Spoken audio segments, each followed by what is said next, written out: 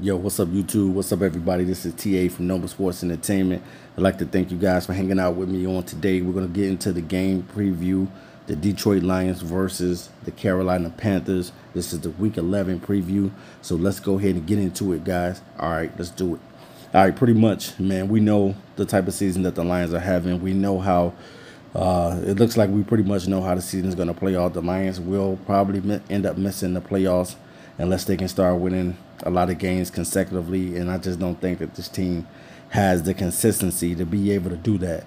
Now, one thing that I know about Detroit is that this season just been a season of not being able to execute, man. Whether it's been on the defensive side of the ball, guys, or even on the offensive side of the ball.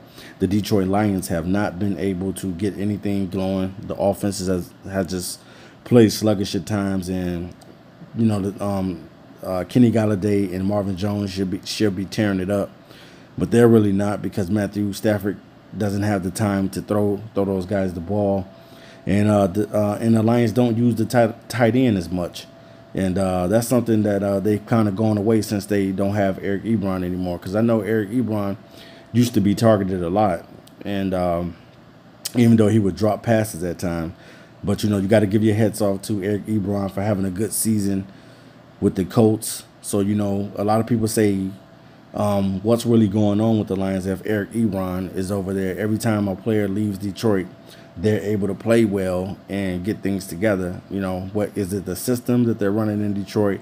Is it the ownership? What is it? You know, what truly is going on with the Detroit Lions? And I say the same thing, guys. I don't know. But they're going into this game against Cam Newton, and I don't think that the Lions will win this game. I'm just going to be honest, guys. I'm a realist, and I just don't think that they got what it takes right now because the inconsistent play on defense and on offense, not being able to really run the ball consistently.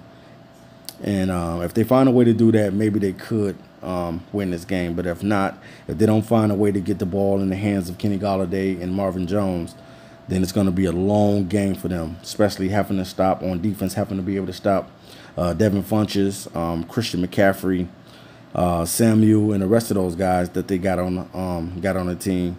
It's going to be hard, and definitely you're going to have to try to stop Cam Newton, which will be at times it's going to be hard. Because Cam really hasn't run a lot this season. He's kind of been just in the pocket a lot.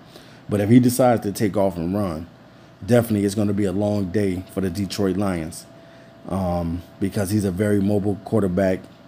And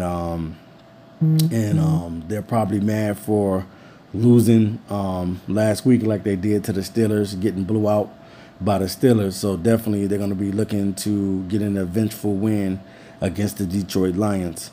So hopefully the Lions will come to play, but I predict the score that the Carolina will win this game 27 to I'm gonna say 14. I just don't think the offense right now is looking good. Hopefully, if Matthew Stafford can get some protection, I do think that TJ Lane eventually needs to hang it up. It's just so much inconsistency, and Bob Quinn is going to have to address this stuff in the draft and in the free agents. They have to get players in here that are playmakers. And that's something that I stressed last season. I said the Lions have to find playmakers, guys that want to make plays out on the field. And they have not found that yet. They have not found that leader yet. You know, and I'm not saying that Darius Slay is not one of them because he is. He is a playmaker. But I'm talking about you need other people on the team. I definitely think that this will be Ziggy Ansah's last season with the Lions. It's been a bittersweet run with him. You know what I'm saying? Sometimes having him play well for you, and then sometimes not even seeing him on the field for weeks, man. So I'm definitely going to take the Carolina Panthers over my Lions, even though I would love to see my Lions win and try to rack up some wins. But I just don't think that these guys got what it takes, especially with Matt Patricia having these guys practice out in the cold and in the snow. That's something that these guys are not used to doing as professionals.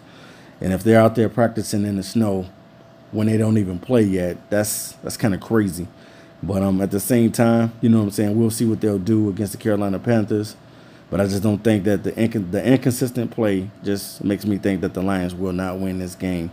All right, you guys, this is TA of Noble Sports Entertainment. I'd like to thank you guys for stopping by the channel. Make sure you hit that red button for me. You know what it's called. It's called subscribe. And I appreciate y'all. I'm out of here. Till next time. Peace.